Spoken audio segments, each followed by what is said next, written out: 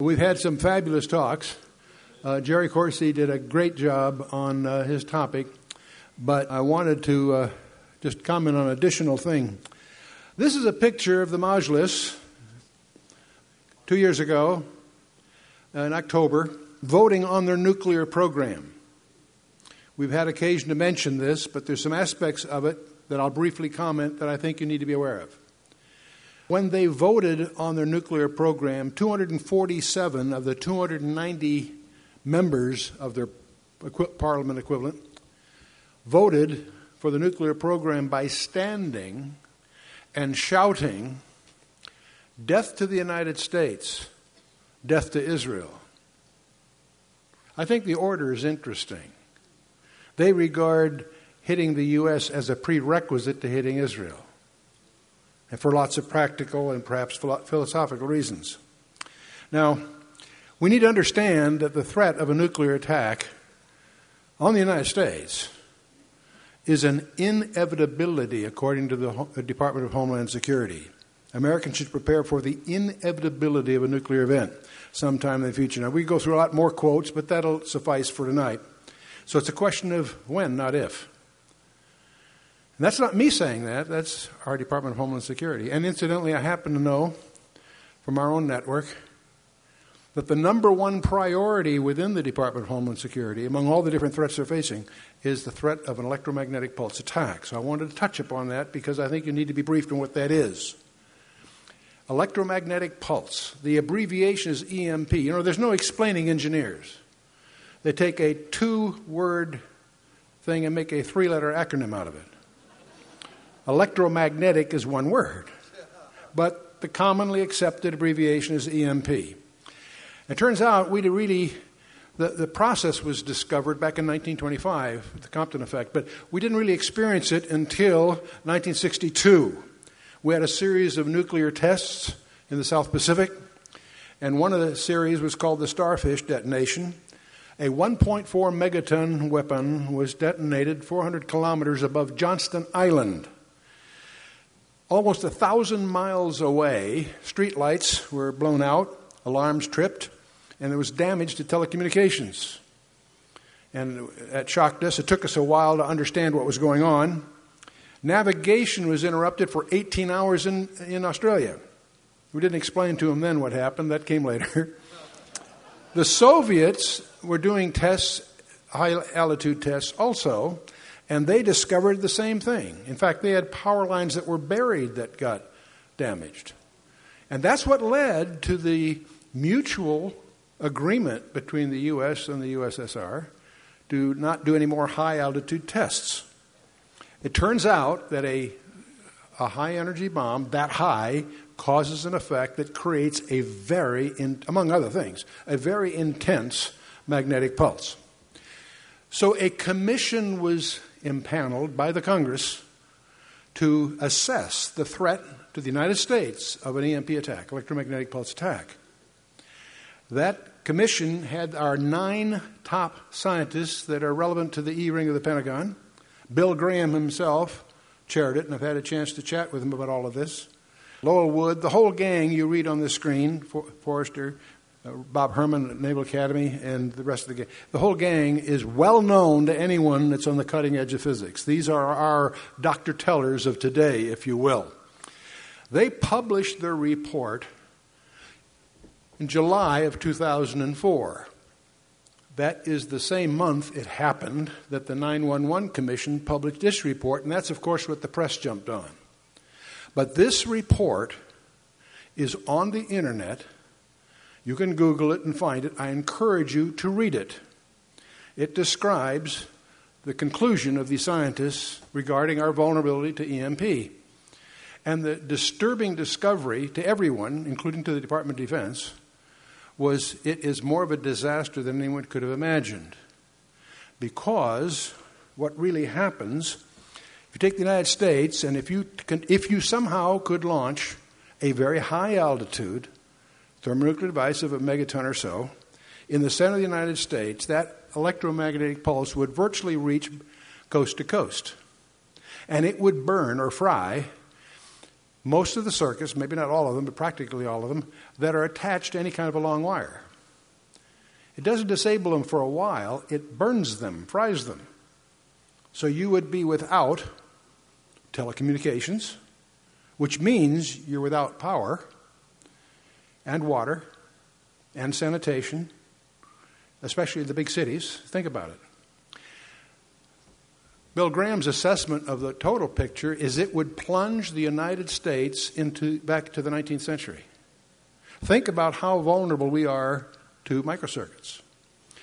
Anything you've purchased in a store that costs more than $1,000 and has a plug on the end of it has got circuits in it. And much smaller these days, too. So you need to realize it's a very, very serious threat. Now, if you were an adversary of the United States and you got your hands on a thermonuclear warhead, what would you do with it? Park in a truck in Midtown Manhattan? That would make a statement. That's second best, so to speak. What you really want to do is do this. You really disable the United States more than it would from any other specific direct hit. In fact, let me give you an alternate scenario. Let's assume you put a warhead on a standard off-the-shelf Sahab 3 medium-range ballistic missile, put it in a container on a container ship, and you got that ship, an unmarked container ship, coming to the eastern seaboard, and when you get you don't have to get any closer than, say, a couple of 100 miles away, you're still in international waters, and you fire your Sahab 3 from that container ship, and you don't make it to the middle of the United States. You might make it to, let's just pick Indianapolis. You don't care about accuracy. All you want is altitude. And you go ahead and you detonate your warhead. Now, to give you a perspective of this, let's take a look at the United States at night. That gives you a feeling of the population density. You would wipe out the infrastructure for 70% of the U.S. population. No law enforcement. At Katrina, we discovered that it only takes hours for the looters to start. You also discovered you can't pump gas out of a gas station if there's no power to pump it. How do you send an ambulance downtown if there's gridlock because the signals aren't working? You begin to realize the infrastructure cascading would be disastrous. So it's a very serious concern, especially since Jane's out of London, Jane's, as you probably know, is one of the primary military publishers for over a century. Their intelligence people have reported that on the Caspian Sea, Iran is firing Sahab 3s from container ships and detonating them at altitude. Not nukes, they're just practicing. Jane's conclusion is they are practicing an EMP attack. So you begin to realize this race for nuclear capability by Iran is not only a threat to Israel. The shocking discovery of the Congressional Committee to assess this is that the United States is a one-bomb target. We've heard that alluded to as a descriptor of Tel Aviv. We need to understand these things are serious, which means, of course, we can't let this happen. Whatever cards have to be played will be played to prevent that, one would hope.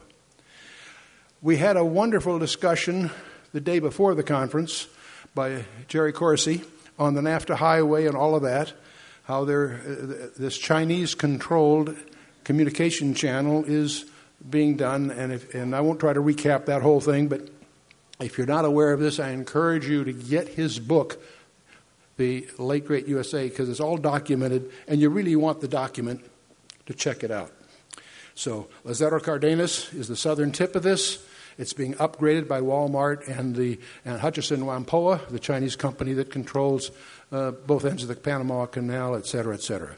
The RFID chip sensors throughout the highway are being built by Savi Limited, which is a joint venture between Lockheed Martin and guess who? China. So on it goes. Kansas City Superport is the electronic port that will be considered Mexican territory, but the trucks don't have to stop there. They're passed through, all the way through, electronically. So that should give joy to the, let's say, bootleggers. What's the term I want? The smugglers. The smugglers. Okay, let me talk about a different topic, just briefly. This is not the main thrust, but I wanted to highlight a few things because I was really concerned. I thought some of you might still be able to sleep tonight, and I wanted to add just a few things on there. You've heard allusions made to the U.S. debt debacle and this is one that all of us I need to be aware of.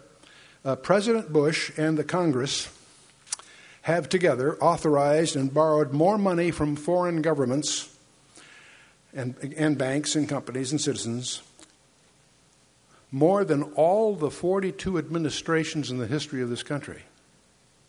From 1776 to the year 2000, that's the first 224 years of our history, 42 U.S. presidents borrowed a combined $1.01 trillion from various foreign governments and financial institutions. These are Treasury figures. In the past 4 years alone, the Bush administration has borrowed $1.05 trillion. Now, it's a little misleading because inflation has not been corrected here, but you get the picture, okay?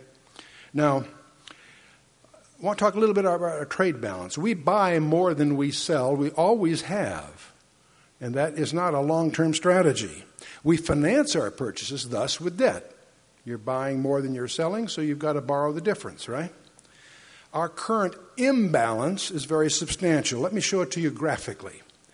This is a map of our trade deficit.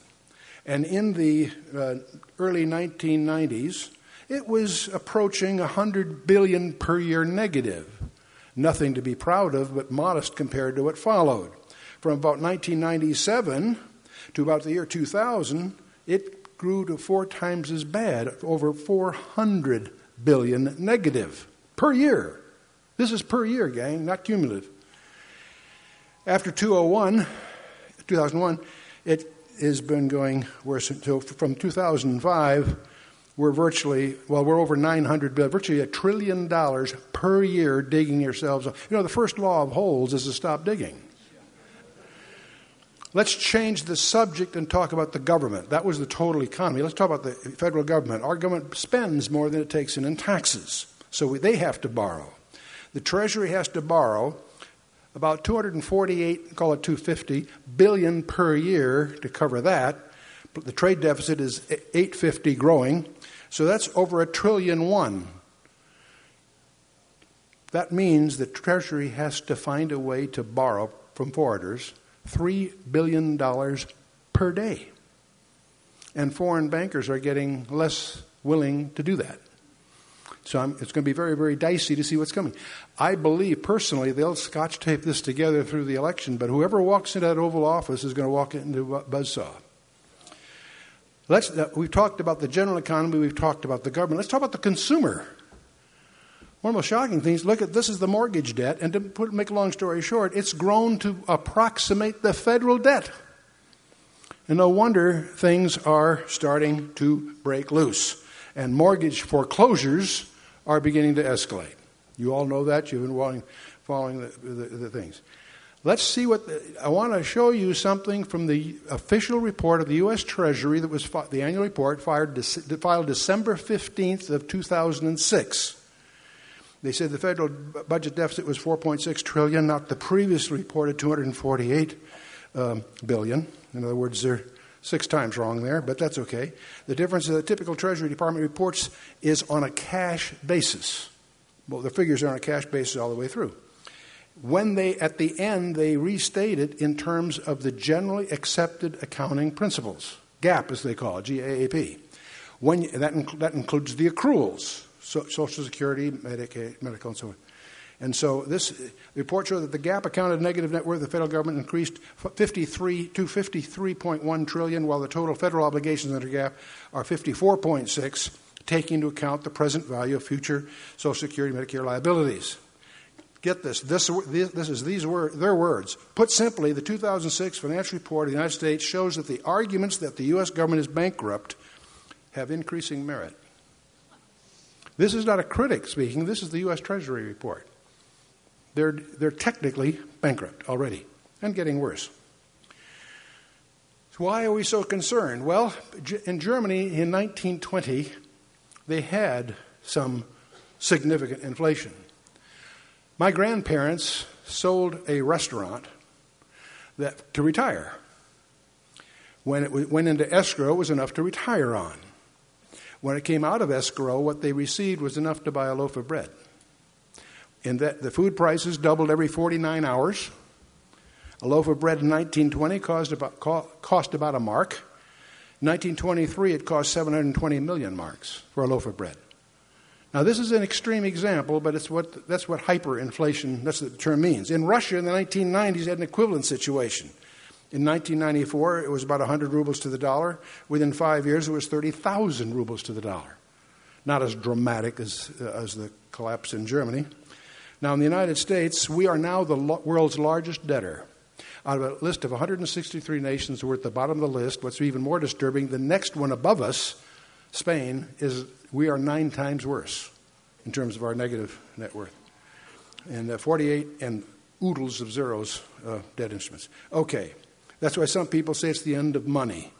The money supply from 1620, Pilgrim time, to 1974, in 354 years, $1 trillion of currency was enough to make things work. In 2006, in 10 months, they needed an additional $1 trillion. And the total credit market, of course, is just going. The point is, without going through all the numbers, it is simply the rate at which things are getting worse. The rate is increasing. You got an increased rate in the increasing rate. That's called exponentiation, actually. So there's some serious things coming.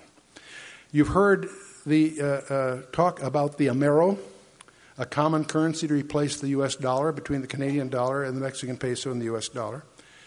And anyone that studied that says that's ridiculous. It would take a major crisis, massive U.S. government debt, unbridled credit expansion, and the prospect of a major property collapse. Except, what struck me as I was pulling some of this together for one of our briefings, for the strategic briefings, I've always assumed that this was all a massive case of mismanagement for the Congress and the banks, and what to allow us to get into this deep a hole is just utter mismanagement. But then when I looked at the government, looked at the trade deficit, and looked at the consumer situation, it hit me between the eyes. Doesn't mean I'm right, but I just wonder. I noticed that Robert Pastor and the CFR, the architects of all this, have targeted the North American Union and the Amero for the year 2010. How interesting. I wonder if this crisis we're facing is the result of deliberate engineering by the globalists or what have you. It's anyway, some people believe that. Well, okay, having said all that, let's get to the good news, all right? We heard my friend Tim this morning talk about the classic 4 kingdoms. I thought, that's perfect. I want something to finish up tonight, and we'll talk about the 5th kingdom, okay? And we've had a lot of Issachar stuff. I think we've got to get back to the Berean track, okay? And so let's talk a little bit about the coming kingdom. In the Bible, Matthew 6, verse 10, is a very familiar verse to whether you know the reference or not. In the Lord's Prayer, we say what? Thy kingdom come? What on earth is that about? What do you mean, thy kingdom come? Well, he rules in our hearts. No. Thy kingdom's is come. Thy kingdom come. Thy will be done on earth as it is done. Is it yet? No. So there's something coming, right? Okay. Nothing in heaven or earth is more certain than his kingdom coming. Are we together so far? I'm going to go down a path here that I won't have the time to defend. I want to highlight some things for you to check out and study on your own, because some of this is really solid. Some of it may lead to some conjectures, and you've got to sort that through. Let's start a little bit with some perception issues. There's a term in optics called resolving power. You can look through a cheap telescope at the sky and see a star, no problem. You go and replace that with a very expensive telescope, and you discover that that star is actually a double star. There are mathematical formulas that will determine what the resolving power of the optics are. The more resolving power, the better they are, the more they can resolve fine issues. That term also can apply to hermeneutics. And that's how we developed our details on the Olivet Discourse. Because Matthew 24 and Mark 13 are the same presentation. Luke 21 is not. It's very similar, but it's astonishingly different. And once you understand the differences, it dissolves most of the controversies that the preterists like to use to confuse people. But let's stay on the subject here. There are two terms in the Scripture, the kingdom of God and the kingdom of heaven. Virtually every commentary that you'll consult on this, oh, by the way, only Matthew uses the term kingdom of heaven. Mark, Luke, and John use kingdom of God. And most commentators assume they're synonyms. Matthew, because of his Jewishness or whatever, chooses kingdom of heaven. Except there's a problem with that. And are they the same or not? How do they overlap? What's the whole story here? You know, the whole idea, we're instructed to rightly divide the truth, right? Okay? The kingdom of God is sort of an easy one. Everything that's outside of God himself is his kingdom. That's beyond visibility. It includes the angels, not just the earth and all of that, the cherubim and all that. It began before the earth because the angels jumped for joy when he made the earth, right? And so it's inclusive. That term is inclusive of all of God's creation. No problem there because of its expansiveness. The kingdom of heaven is a bit of a problem because it's physical and has locality. It's got a capital, Jerusalem. Okay? And it deals with mankind on the earth. It has a political institution. It's a political institution. I'll show you that. And it has a capital. And it was usurped and it's destined to be regained, according to Matthew 11:12. So we begin to suspect that whatever the kingdom of God is, the kingdom of heaven is some kind of definitive subset of that. And that is, there's 739 references to heaven, but only Matthew uses kingdom of heaven. He does it 33 times. Nobody else uses that term. Well, he always uses that. No, he doesn't. 5 times he uses kingdom of God. In fact, in one case, he uses them adjacent to each other. And I've actually had a commentator say, well, that proves they're synonyms. No, it does. It proves the opposite. He is making a denotative distinction between one and the other. You with me so far? Careful, we're going down a treacherous road here, okay? Kingdom of God, that began when God created anything outside himself. Before the angels, the universe, the earth was created. It obviously embraces all of that. It's beyond locality. It's everything. Outside time. It's not just lots of time. It's outside time. It's eternal. It's incapable of dissolution. But in Daniel 2:44 is just one example, but it's a crisp one because we've had allusion to it earlier today. In Daniel chapter 2, where Daniel is seeing this vision, Nebuchadnezzar's dream, and so forth, and in the days of these kings shall the God of heaven set up a kingdom which shall never be destroyed. The context are these earthly kingdoms. Babylon, Persia, Greece, Rome. But as they get destroyed, God sets up a kingdom that will never be destroyed. And the kingdom shall not be left to other people, but it shall break in pieces and subdue these kingdoms, and it shall stand forever. So it's a kingdom that's tangible. This isn't some kind of metaphorical. This is a tangible kingdom. The shock for me as I started, and I'm indebted here, let me say right up front, my wife has gone through more than 50 books to research this and some related topics, and I'm incredibly indebted to insights that has emerged from that research.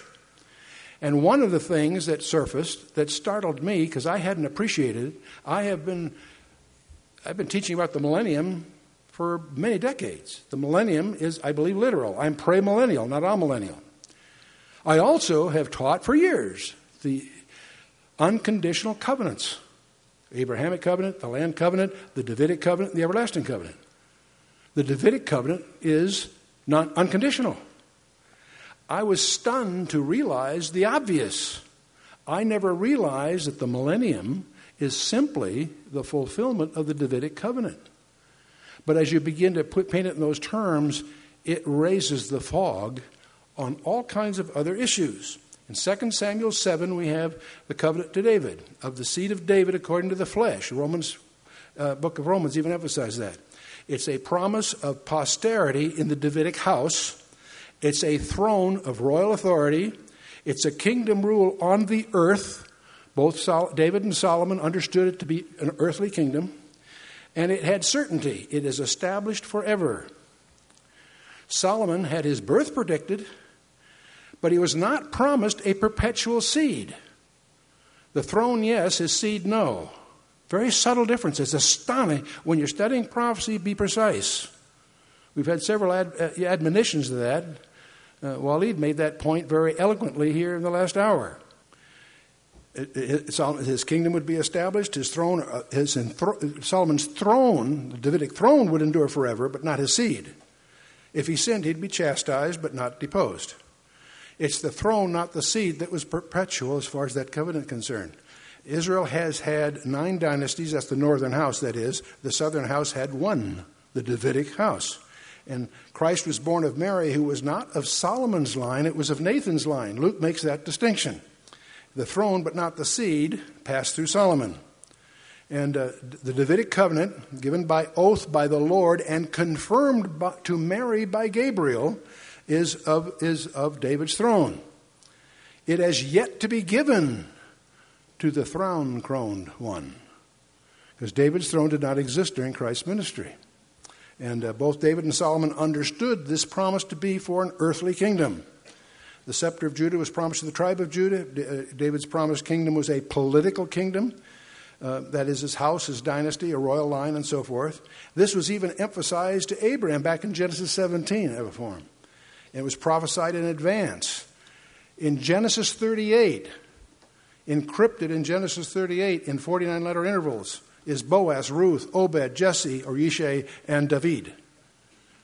49-letter intervals in chronological order, encrypted in the Torah, in a genealogy, in a book of Moses, long before Joshua, Judges, and Samuel. Fascinating. Of course, in the book of Ruth, it's also. So this was established by God long before Saul and all that business. Okay? Confirmed by oath in Psalm 132, 89, several other places. Of course, Solomon's sons fail. That's what leads to the curse on Jeconiah and so forth. Blood curse on his line in Jeremiah 22:30. Most of the regulars are familiar with all of that. And so Jesus has a legal line through Joseph, but he has a blood claim through Mary. So he has both. And that's really part of what the daughters of Zelophehad, exception of the Torah, is all about. We have studies on that you're probably familiar with. But the main point is David's throne didn't exist during Christ's ministry. So is this allegory or is this literal? I believe it's literal. So the Davidic covenant, declared to be everlasting all through the Scripture, confirmed by Mary to Gabriel, recognized by the first church council in Acts 15. James, to resolve this issue, what does a Gentile have to do to be saved, quotes Amos 9, verse 11, which deals with the reestablishment of the tabernacle of David, as he puts it. So when we pray, thy kingdom come, what are we praying for? The millennium? Yes. The fulfillment of the promise to David, the Davidic kingdom. Of course, one of the titles of Christ is, of course, the root of David. Incidentally, I've always assumed in Ezekiel and Hosea, when it says that David will rule to the millennium, I've always sort of figured, well, it's just an idiom for the son of David. Well, it may be. Many good scholars think so. But 4 times it says David is going to rule. He's going to be resurrected, right? So why not? Interesting. So it's interesting to me to also stand back and get a little different perspective. There are 12 tribes. How many knew that? I want to see if you're still with me. Okay, 12 tribes, right? Okay. And there are 12 apostles to rule on what? 12 thrones over the 12 tribes. We have 12 kingdom parables. I've always thought there were 7 because there's 7 in Matthew 13. Whoops, there's 5 more. So there's 12 tribes, 12 apostles, 12 kingdom parables. There's 12 kingdom mysteries. There's 12,000 sealed of 12 different tribes in Revelation.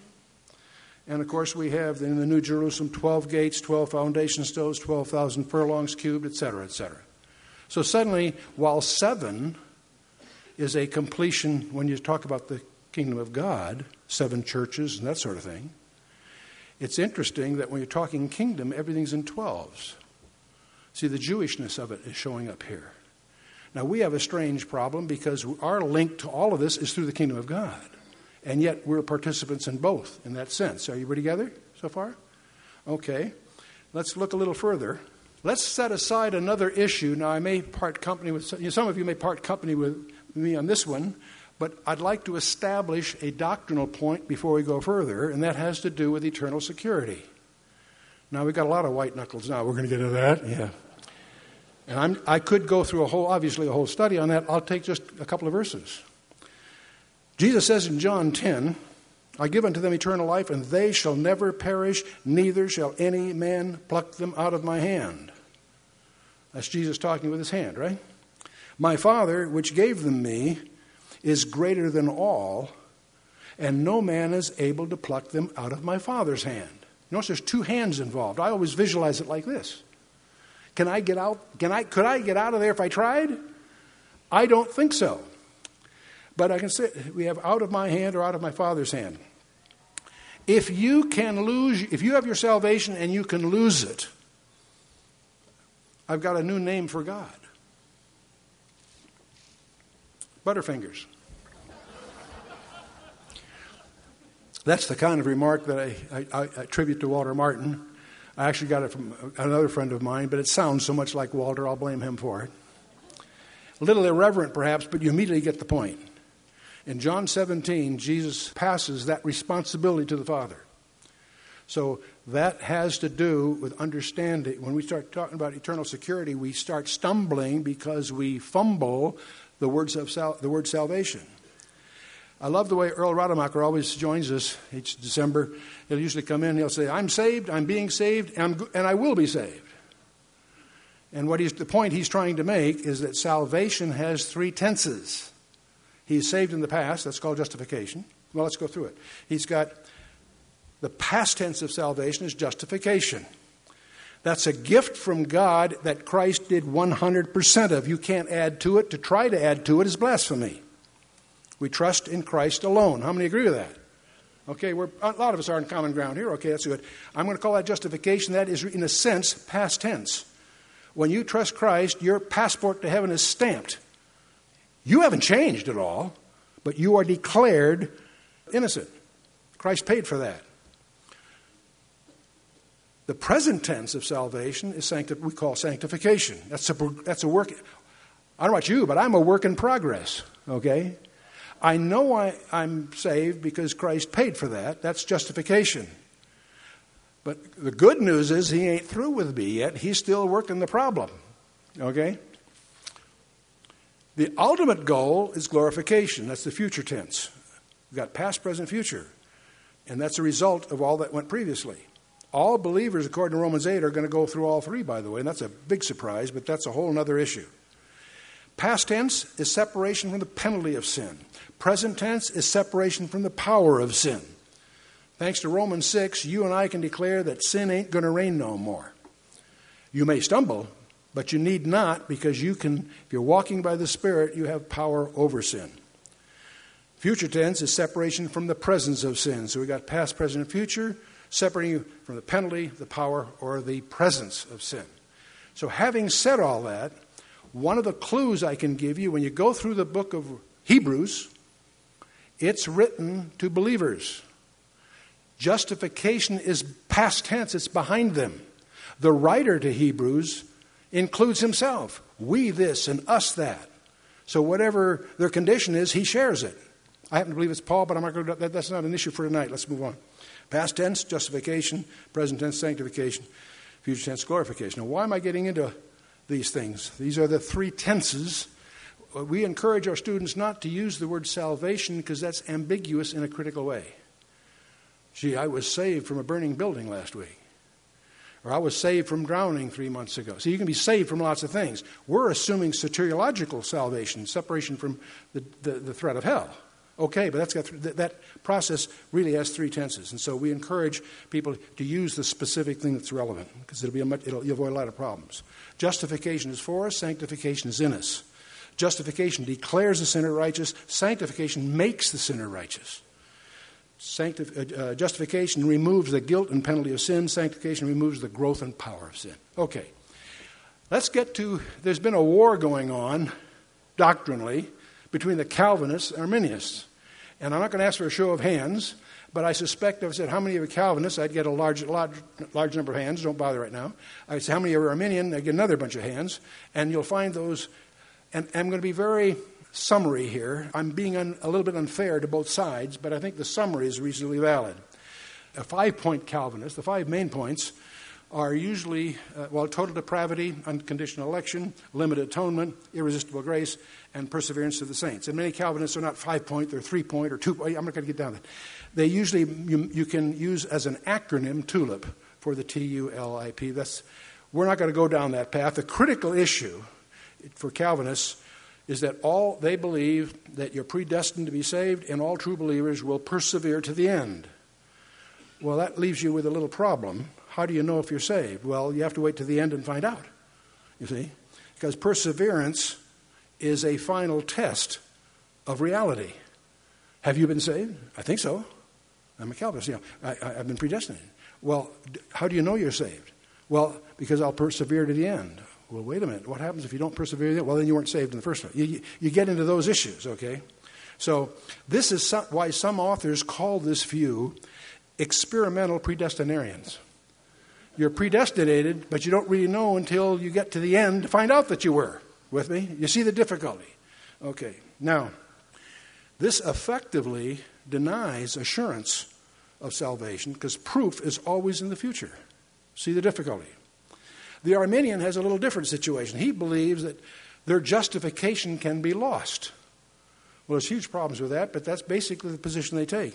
They believe that believers are in danger of losing their salvation as a result of sinful behavior, and they use that as their motivation, not to sin, right?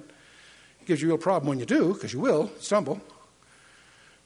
To the Arminian, the believer's eternal security rests in Christ's work, of course, and the individual's decision to continue in faith and not fall away. Works play a key role in retaining salvation to the Arminian. Are we together so far? So we have, both these views acknowledge Christ's completed work as essential. Both acknowledge that the importance of works to the believer.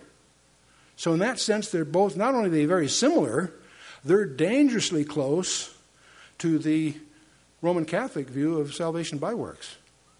The distinctions become increasingly trivial. So we have the Calvinists, eternal security, perseverance, so forth, and we have the Arminians. For hundreds of years, these two theological schools have butted heads because their failure to define the precision of what they mean when they talk about salvation. And there is a third view that we want to at least make you aware of, and that's the overcomers.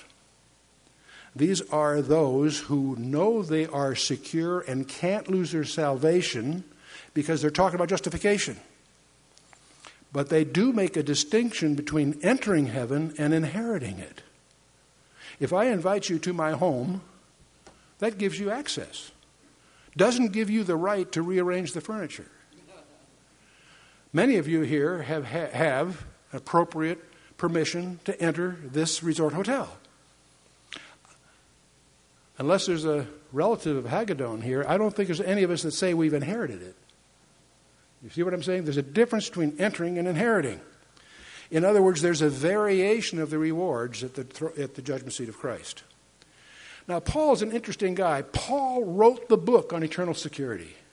Romans 8, you can just make deluge of verses that nail beyond dispute that justification is by faith alone. Paul wrote the book. And yet, Paul was a paranoid. He lived his life almost in panic. Example, 1 Corinthians 9:27. I keep my body and bring it into subjection, lest that by any means, when I have preached to others, I myself should be a castaway. What does Paul mean? Is he afraid of losing his salvation? I don't think so. But he's certainly concerned about something. And I believe what he's concerned about is his inheritance. So what you need to do is do a study of inheritance, and you'll discover something interesting. In the Old Testament, inheritance was something you had to be faithful to gain. You could forfeit it. Esau is the best example. There are dozens of others. In the book of Hebrews, the writer of Hebrews leans heavily on the wilderness experience as a model for us. And the point that's made there, let me paraphrase it slightly, over 1 million people were saved out of Egypt, and only 2 inherited it. Joshua and Caleb. Moses wasn't one of them. Whoa, we better understand what's going on. New Testament, you discover that inheritance can be lost. We have the prodigal son. A friend of mine pointed out the prodigal son spent half his inheritance on wine, women, and song, and he wasted the other half.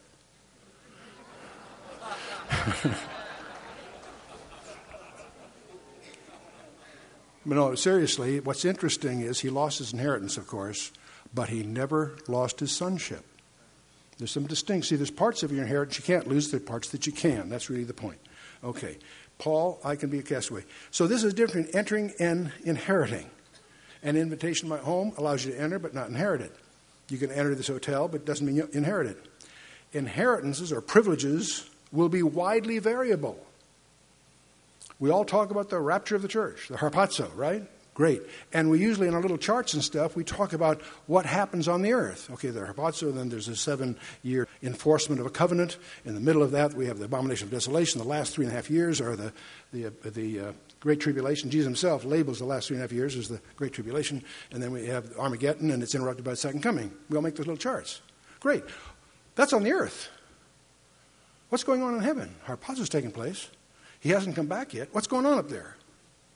At least two major things. At least two major things. There's a thing called the judgment seat of Christ. Ooh. Where we all are going to stand. And by the way, everybody before that judgment seat is saved, or they wouldn't be there. There is a concept in Hebrews 3:14, for example, it says, "For speaking of us, we are made partakers of Christ if we hold the beginning of our confidence steadfast unto the end." There's some aspect of our relationship with Christ that requires our continuance, our commitment. Being a partaker. The Greek term is metakoi. That's being the ultimate koinonos, in a sense. Being a partaker. That's a term that means someone who shares in, that is a partner in a work or an office or dignity. And that's if. There's a big if there. If we hold the beginning of our confidence steadfast to the end. There is a value in continuing. If you're saved and can't lose your salvation, okay. You may be in. See, I was going to make the opening of this discussion making the following statement. I personally believe that most people that get to heaven are going to be disappointed. That's a good way to get the attention of an audience, right? Most people get to heaven are going to be disappointed. Why? Because they've been mistaught.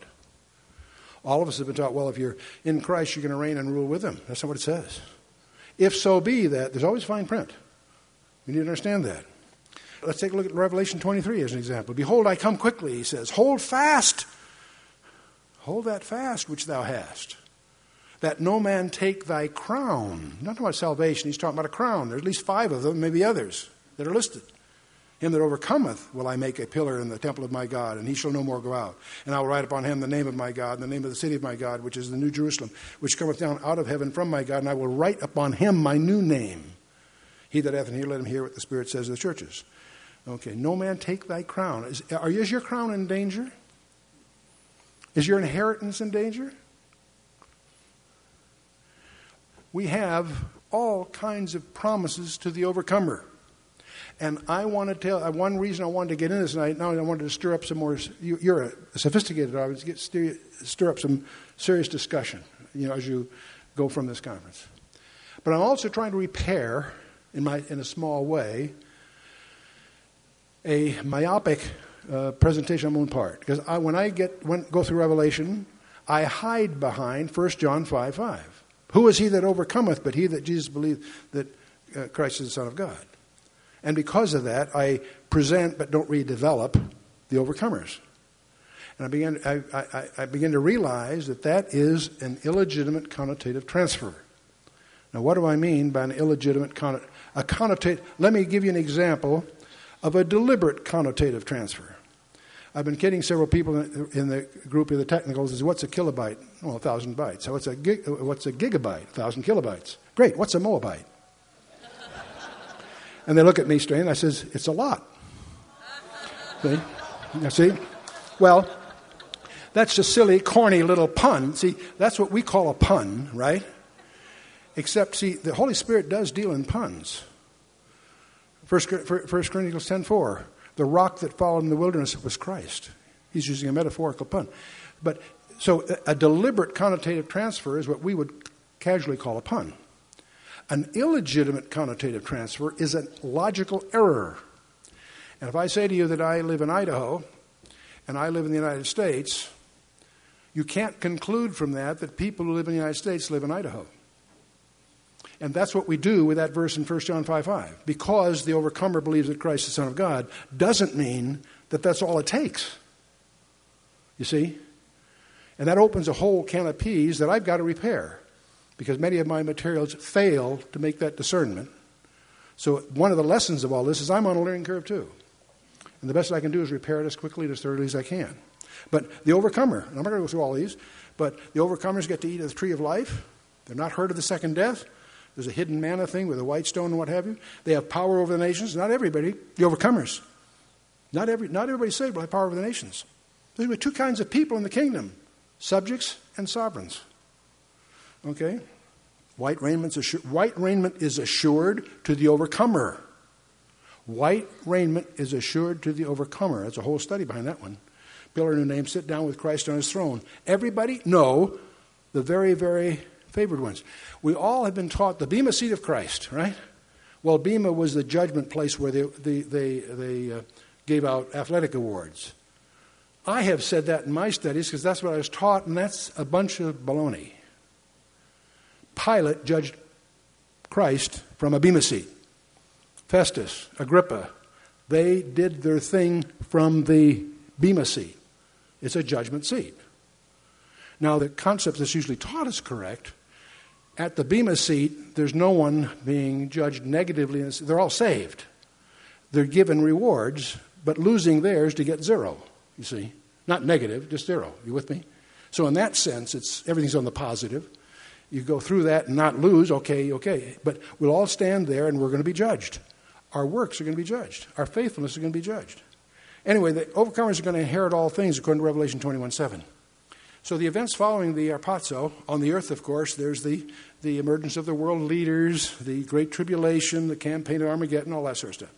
In heaven, we have the judgment seat of Christ and the marriage of the Lamb.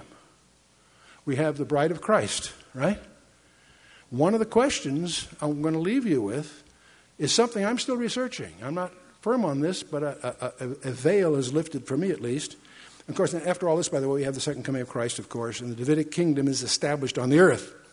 Now, as we look at you have the harpazo, and there's some distance, it might be zero, but it's something maybe between the harpazo and the enforcement of because after the harpazo is when the Antichrist is revealed, and he gets to power. When he gets to power, he enforces the covenant. There's some kind of possible delay there. And, of course, we have the 70th week of Daniel. But up in heaven, we have the Bema seat, apparently the next step, and we have the marriage of the Lamb, whatever that turns out to really mean. Down on the earth, we have the abomination of desolation, and we have it split into two halves, the 7-year period.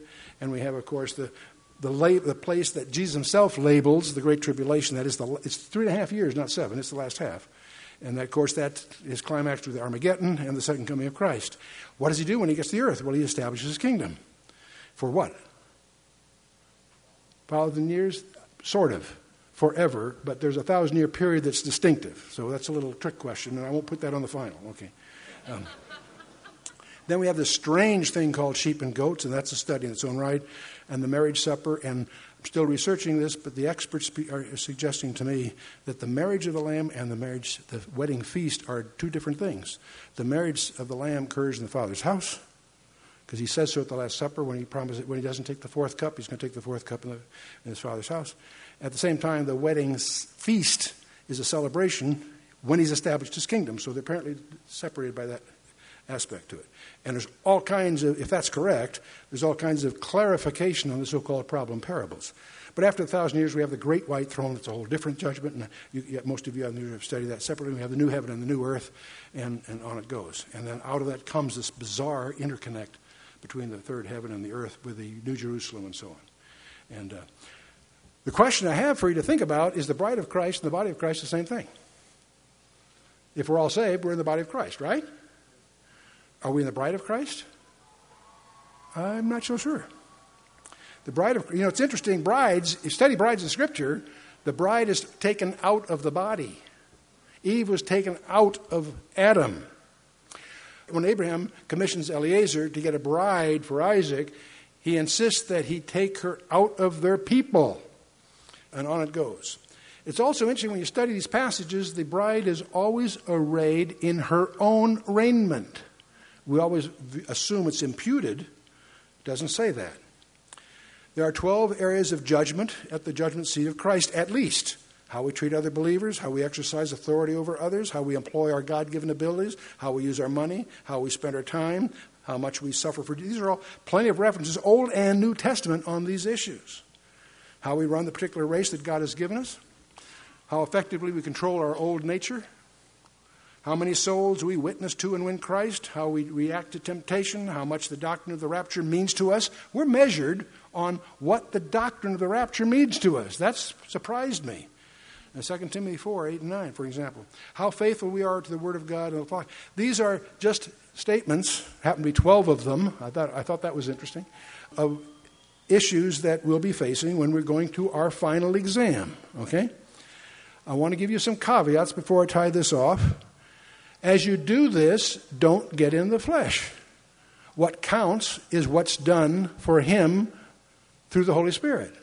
But we've seen guys who write on this and give you the list of how to make it by the exam. It's all the wrong things, It's do this, do this, do this. It's as if you have a ritual. It's as if No, you missed the point.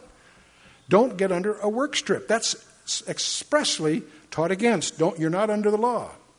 And there's amazing, the Messianics often get really caught up in this, especially Christians. They get caught up with the Jewish of the Old Testament. They learn about the Feast of Moses, and that's all good. Whatsoever things are written aforetime were written for our learning, that we, through the comfort of the Scriptures, might have hope.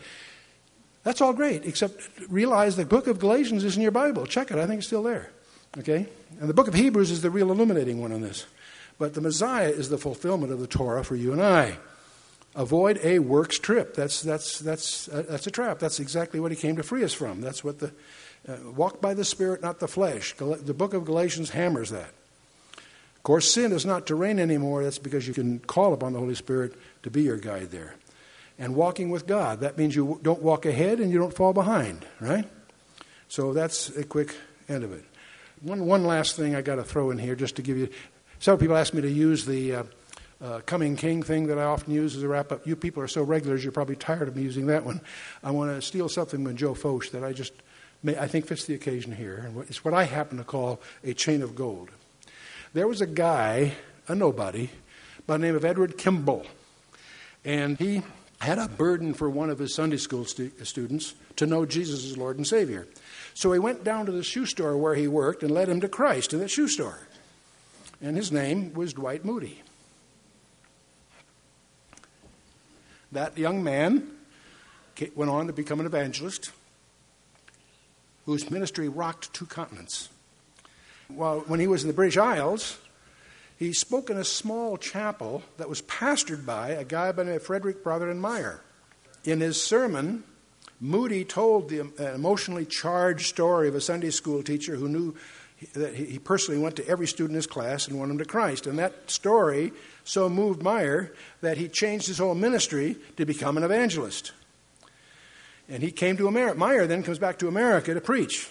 In Northfield, Massachusetts, a confused young preacher sitting on the back row heard Meyer say, "If you're not willing to give everything to God, are you willing to be made willing?" That's an interesting question. And that convicted him. That remark led J. Wilbur Chapman to accept the call of God in his life. Well, Chapman went on to become one of the most effective evangelists of his time. There was a volunteer that helped set up Chapman's crusades, and he learned how to preach by watching him. His name, Billy Sunday. Sunday eventually took over Chapman's ministry, becoming one of the most effective evangelists in the 20th century. Greater arenas of the nation. In those arenas, he brought thousands to Christ. Inspired by a 1924 Billy Sunday crusade in Charlotte, a committee of Christians committed themselves to reaching the city for Christ, and they invite a guy by the name of Mordecai Ham to hold a series of evangelistic meetings in 1932. And there's a lanky old 16-year-old in the huge crowd one evening. And he was spellbound by this white-haired preacher who seemed to be shouting and waving his long finger directly at him. And night after night, the youth attended and finally went forward and gave his life to Christ. What was his name? Billy Graham. A nobody by the name of Kimball led a person to Christ. Then another, that led to that, led to that, led to that, led to a chain, what I call a chain of gold. Can anything like that happen today? You see, one of the things that I'm really enamored with is a little Jewish proverb I came across from one of the rabbis. They say, if you save a life, you save a nation. It gets it across. I'm out of gas. I hope that this conference has caused you to do several things. Well, number one is raise the bar in your own ministry, your own calling, whatever that might be. Because hopefully you're saved. I've operated on the presumption that you have accepted our Lord Jesus Christ. But many of us have been lulled into complacency by the comfort that our justification is irrevocable, and it is. But that has got nothing. Let me ask it another way. How many of you are saved? Can I see you show your hands? My next question is, what have you done with it? What has God called you to do? The greatest adventure in life is to find out what God called you to do. I spent 30 years running public companies, CEO of 6 of them. 4 of those were defense contractors. I had a ball in high technology.